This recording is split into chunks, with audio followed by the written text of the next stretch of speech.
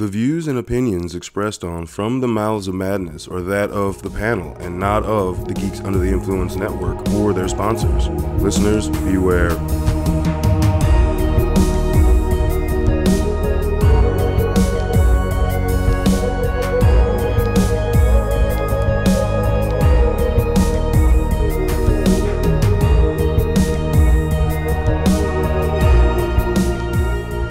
Coming straight from the Mouths of Madness. I'm Lowdown. With me as always is F.U. Hunter. What's up, you glass-eating bitches? Glass-eating bitches. Yum, yum, yum, yum, yum. Oh, scissors to the face bitches. They go right down the throat. Ugh. Well, they gave you that in the trailer too, though. I still like it though. Yeah, I like that yeah. close-up. Like, Well, it's what was said during the scene is like, oh really? Oh man. So all right, we're not gonna fucking hold back on this, but before we do dig into the episode, I just want to please ask everyone to like, comment, subscribe, share all across the socials, and as you're running through our episodes, make sure to just do that. It helps us out a lot. And just people don't think the AI and the algorithms are important doing that, but it actually is, and we'd appreciate it.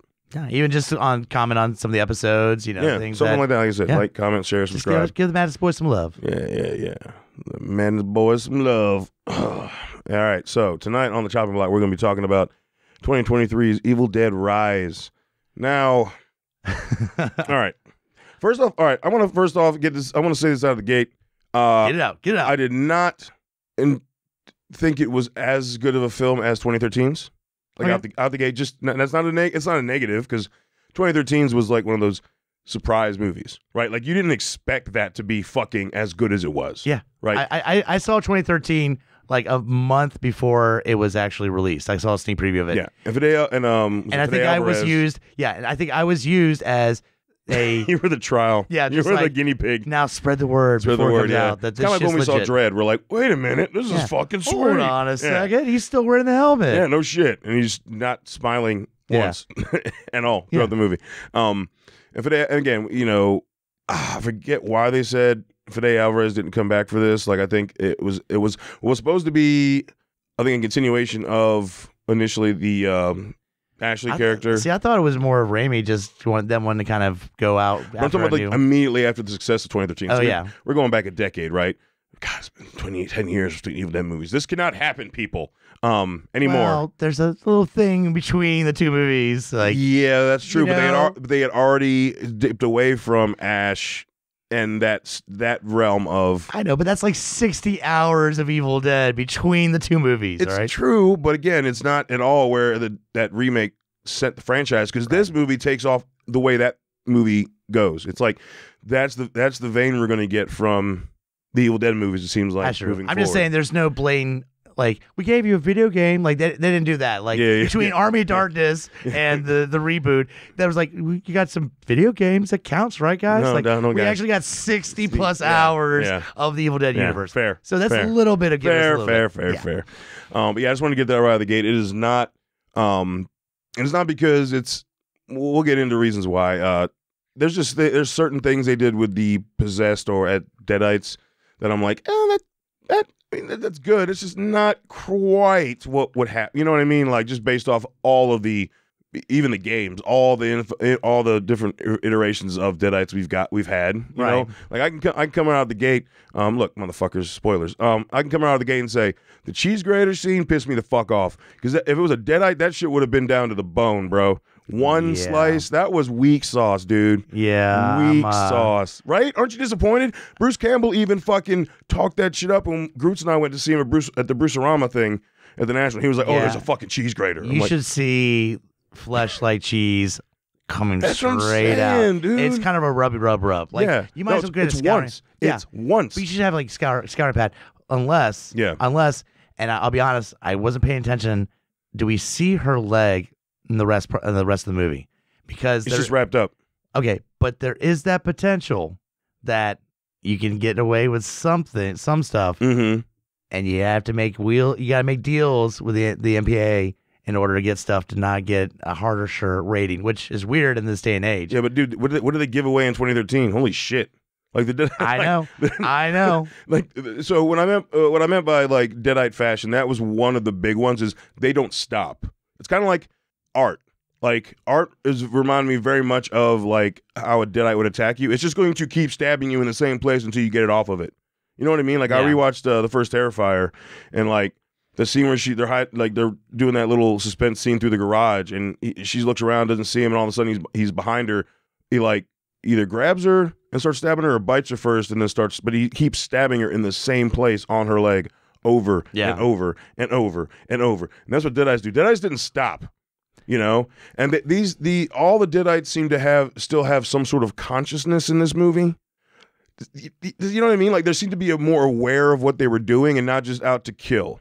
That's true. I'll give you that. Does that make sense? There's a little bit of, maybe it's because they're going to have to go a little more broad world with this. Is what it seems like. So you have to give a little more of, like, not just like, I fuck shit up and I kill the person that I'm happening, but like almost like this is a virus I'm spreading. Yeah. So yeah, and I should have. It had beats a little bit of wreck in it. I felt like, with it being on one floor and then kind of trapped, and like okay, well, they're good, so let's take it. Oh, they're fucked up now, and fuck, I have to run away from this other person. Yeah. Very much kind of the same beat. No, that's very much. It's very much an Evil Dead movie. Like, don't get me wrong. I just wanted to start out with some of the things that initially. I thought you were gonna complain about how we've got like fucking like 4 kills, and you only see portions of them through a peephole.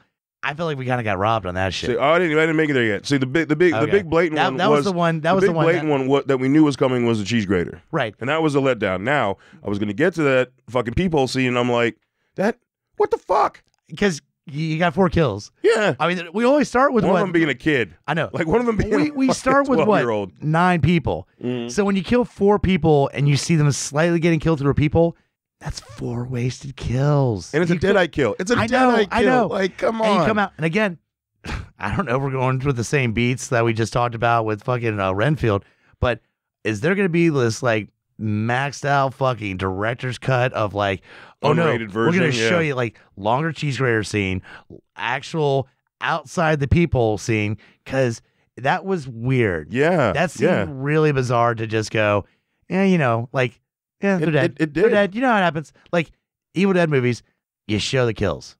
You show the fucking kills. And this one goes, you get the gist of it. No, we're not watching to get to the gist of it. We want to see fucked up shit happen. It's an Evil Dead movie. Yes, 100%. Like, no, that's the reason. Like, people that continue to watch the Evil Dead movies, that's one of the reasons they're watching the Evil Dead movie. You know what I mean? Like, I want to see the fucked up shit. So, I mean, that did surprise me. I thought the other side of me is like, it was a cool cinematic choice. Yeah. Why the peephole became such a big deal. If you did a kill. If you saw like someone run by and then we had the old man, the young dude, his younger brother, and then there was another 4th person that was like, what the fuck? Yeah. Yeah. So, and I was going to say, with the peephole, I should have known these Deadites are going to be slightly different than what we've seen in the past, because they give you that in the trailer all the time when she says through the peephole, like, nothing that, you know, a hug and a kiss from you won't fix, kind of thing. Yeah. Like, they're kind of letting you, I feel like they were letting you know, like, hey, these guys, because most dialogue you got was them using a voice turned away from them to try to trick them. Yeah. Right? But they rarely talked in sentences, right? And now you get, like, the trailer showed a full-blown sentence. So I should have already known. Have a little bit of that. I mean, remember, like, literally Ash has her head and she's like, Ash, please. Like, she's like pleading with him right before she's like, no, go fuck yourself. Like, so you have a little bit. But this was like way. A little bit of monologuing. Yeah, a little bit of demonized monologuing. Like, oh, we'll take over and we'll also do this. You're like, no, you just say take over and souls. That's fine. And we get the whole idea. I will say, the way they used Dead by Dawn in this was fucking awesome. Yeah. When they're like the whole hallway just like the way they just because I don't think we got a Dead by Dawn in the 2013. No. This one definitely has. I would say Evil Dead 2. Shout outs left and right. Oh yeah. With like, dialogue, comedy, shots. I mean, dude, come on. When you see an eyeball fly out and go right into somebody's mouth, well, that's an ode to. That's Army. 2. Is it 2? No, it is 2. Yeah, it is 2. Yeah. And I can say this for sure because back in the day when I used to watch, this age me, Headbangers Ball, the intro to Headbangers Ball, which is clips from Evil Dead 2, and they always showed that eyeball go right into her mouth. Right into her and so mouth. I'm watching this movie, that's the eyeball fly out. I go, all right, it's going into somebody's mouth. Let's go. Let's do it. So that's like the top like shout out. And then obviously you have lines of dialogue that are just like, I mean, come get some. Yeah, come on. Fuck, dude. Come get some. Oh. That was sick. Some of the things that I really dig about it is that they go into that there's 3 books, so we're getting a different book from the 2013 movie. Yep. That's why it looked differently. It had the teeth keeping it, of course. That cut that's what cut the finger and the blood and it. And I like the record thing, where like, dude, when she uses her mouth as a speaker, that freaked me the fuck out, dude. Yeah. Again, we haven't gotten that before. So the big thing I think that we got in this film was, how what they followed through from 2013 was like, and similar to like the original, was every time someone became a Deadite, it's what they do to themselves. Yeah. That's the picture in the book. And same thing here, right? Especially at the end, which was completely different. We have never gotten anything like that in an Evil Dead movie. You talking about The Thing? The Thing. Yeah. The Thing Dead? The Thing Dead. The Thing Dead. But when at one point when she puts her fingernail on the record and then opens her, because that bitch got a big mouth. Yeah. That actress. Yeah. I was like, that is fucking creepy. Like, that just looked, ugh. And of course, they used some wall crawling stuff, which again, that wasn't a thing either. Like, that's more like, newer to horror in the last 10 years. There's a lot of across the ceiling and across the wall shit. Yeah.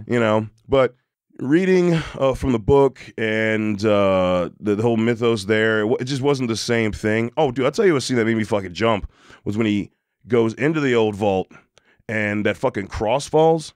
Yeah. What the fuck, dude? And that's the thing. This is the first one we had set up where, like, the intention were nobody will ever see this fucking book again. And it took a fucking earthquake and somebody just not understanding the beats of don't fuck with this shit. Yeah. Don't fuck with this shit. Maybe I should fuck with this shit. Mm-hmm. Well, dude, when you open the book up from the cheesecloth, there was nothing but like moss and shit that flew out. Like there's things telling you, leave this thing the fuck alone.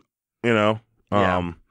But I thought that was the way they set it up was really cool. I did end up digging the fact that it was in a building and the stairwell was broken and they were isolated. Like you think you're isolated in a cabin in the middle of nowhere. At least you can run out of the cabin and you might have to fight trees, but like it's wide open space.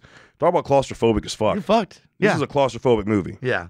Well, that's what I'm saying. It has the beats of like Wreck, where like you're kind of trapped like in this building. I was going Demons 2. Yeah. And I said that when I first found out it was going to be in the city. I was like, I hope it is not another Demons 2. I guess Demons 2. Either way, where you're trapped in this building, you're trying to figure out how to get out, and the people that are helping you get out of the building eventually are the people that are going to fuck you up. Like, and you're like, just you're not around anymore. You're probably going to show up and try to kill me. Yeah. Yeah.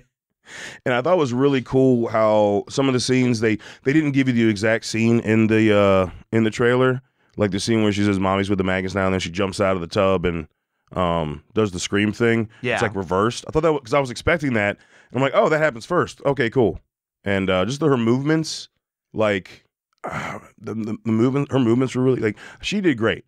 Like I don't know, I can't remember the actress name, but she did awesome. She's been in something. I can't. Yeah, she was on like Vikings, I think. Okay, I think she was on the Viking series. Yeah. Maybe, and I'm probably missing something else she's been on. But I thought she did a phenomenal job. Like she looked creepy as fuck. Now, did you think they were for a minute there? They were going to go there after watching the remake, 2013 remake.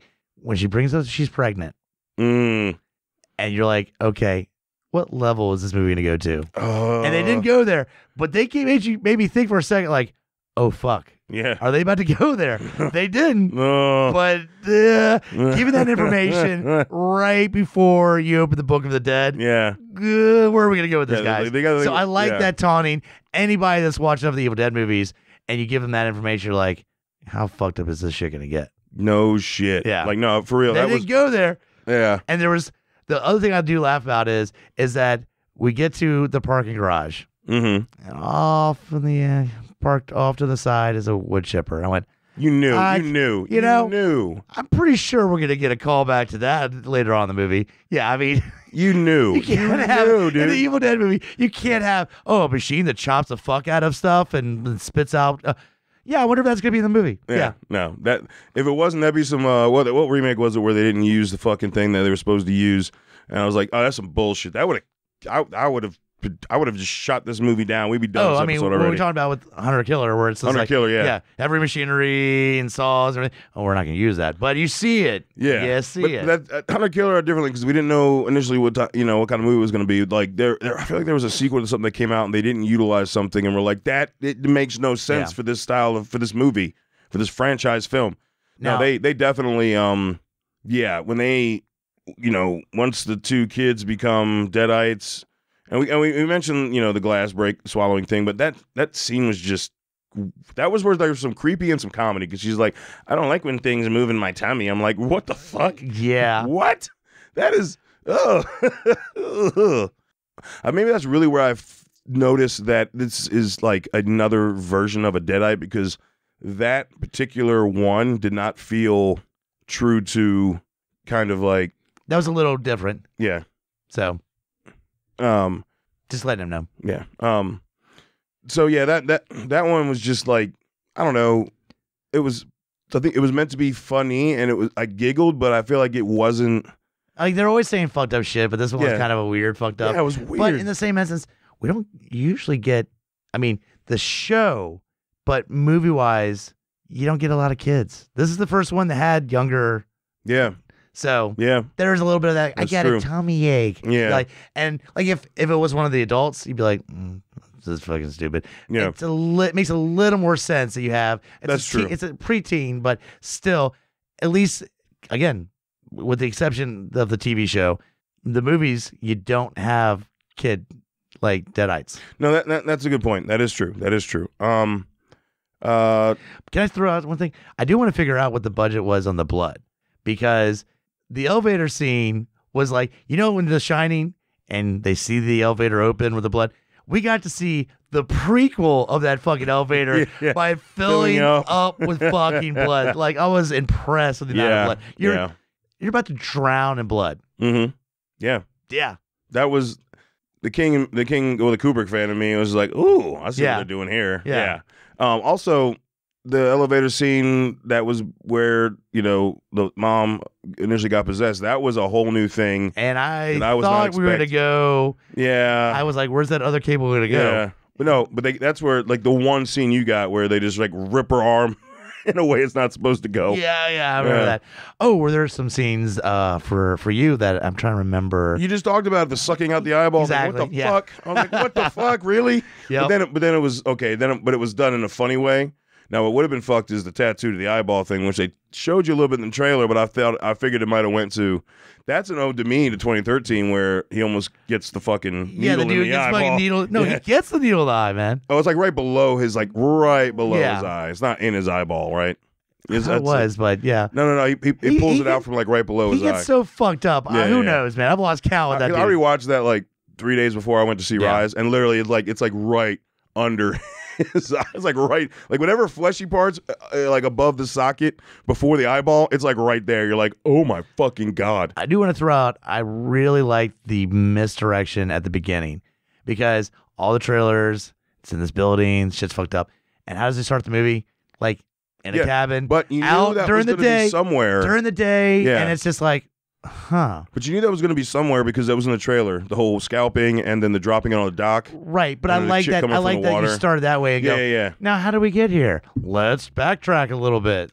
Another thing there's got to be more gore in some unrated cut, because that's another thing that fucked me up. Was I thought that her face would be fucked after a drone to the dome. Yeah, and when she came out of water, I was like, what the? This looks like you got just like sliced. Yeah, like it was like, very it hurts. I need some Bactine. Yeah, like what the fuck? I need Band-Aid stat. Like, yeah, took a drone to the face. Drone to that size drone. Yeah. You don't need Band-Aids. You need a surgeon stat. All right. Yeah. So we're in agreement on that. I think there was some wasted, like, fucked up special effects there. I'm just curious if this is a new trend that they're just like, we want those cells on these movies, and the only way to really do it is go, look, you saw one version of it, but we got a lot of shit you didn't see, so you better pay the extra money to buy. Like, who knows? But it just seems like there's stuff missing. I could be wrong. But no, it does. It seems like there's some stuff missing. I agree. Now, that being said, before we give you a final evaluation, take a look, see what's happening in the GOI network. Take a listen. In a world with too many reboots and remakes, two men will stop at nothing to make it even worse. join Mike the Hobbit and Tondi as they play by their own rules while pitching new takes on some of your favorite and least favorite films and TV shows. What podcast would dare to bring this upon the world? This is Smack My Pitch Up.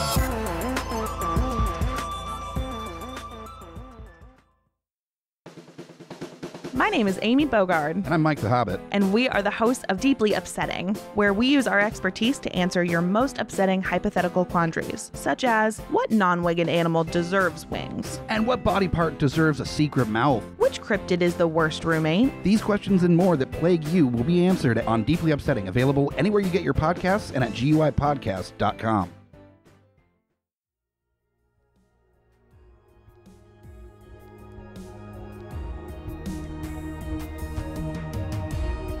Coming straight from the mouths of madness, I'm Lowdown. I'm FU Hunter. Do you love horror? We fucking do. So this is a podcast dedicated to all things in cinematic horror. We're talking movies, television, composers, special effects artists. We're gonna fucking cover it. So if you love horror, Embrace the madness.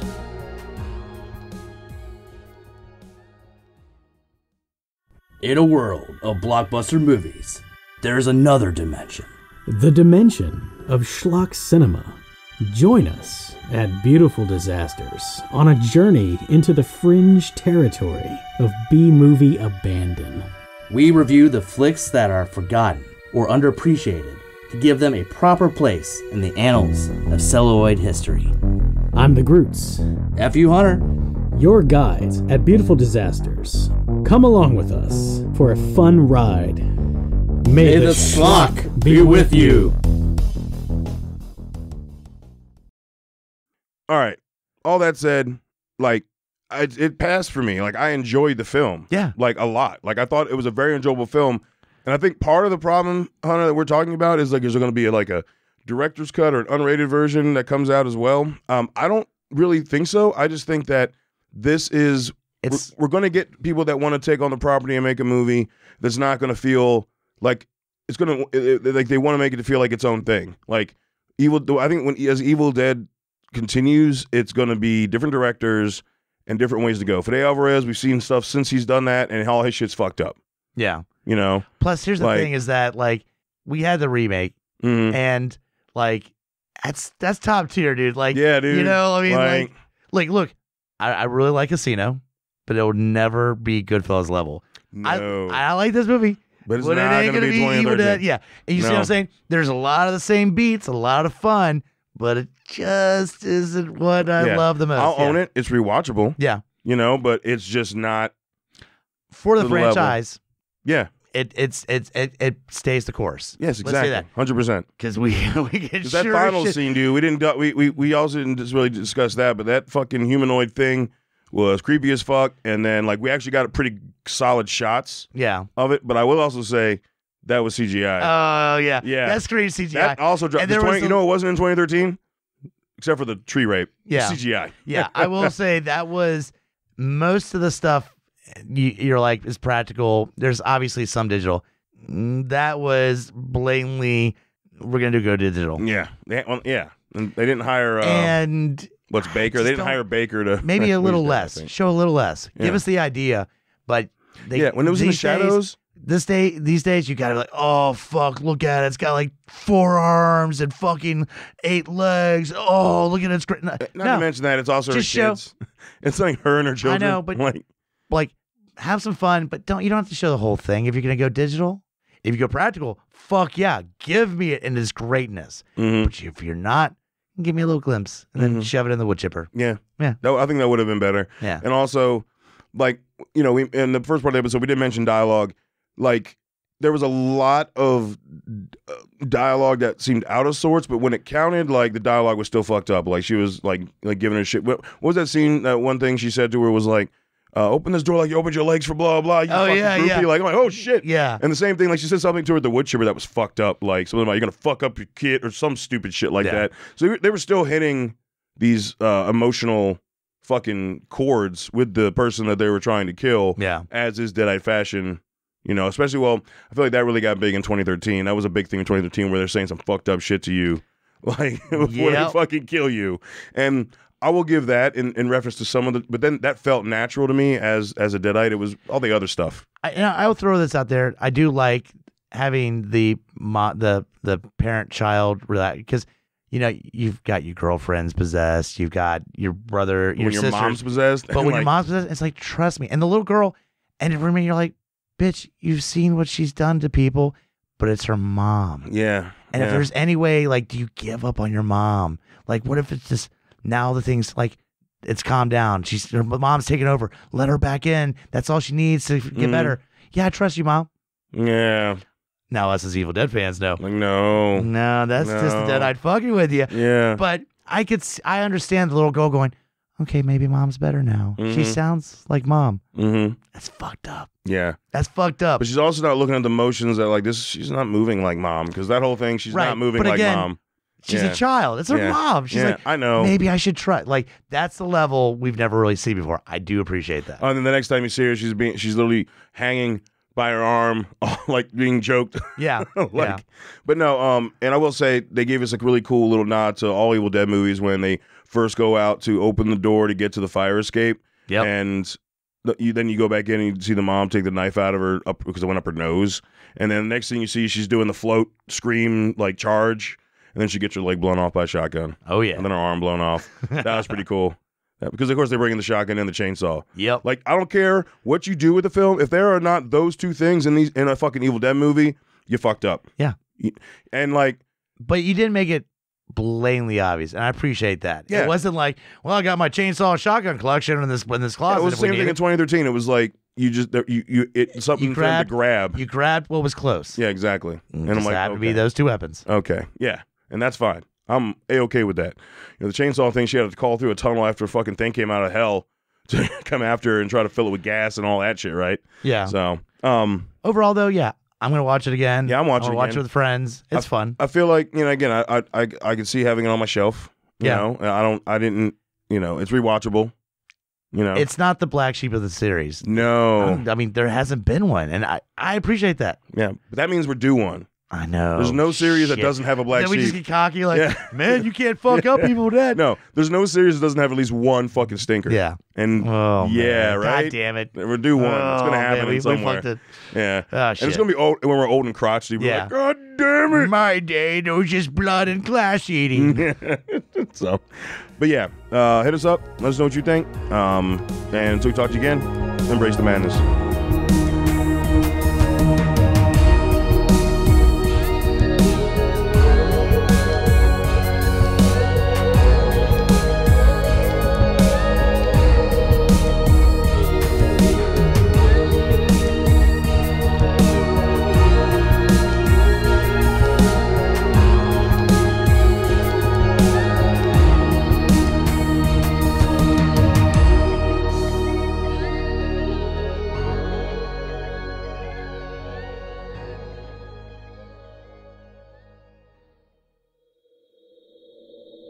Join us at GUIPodcast.com.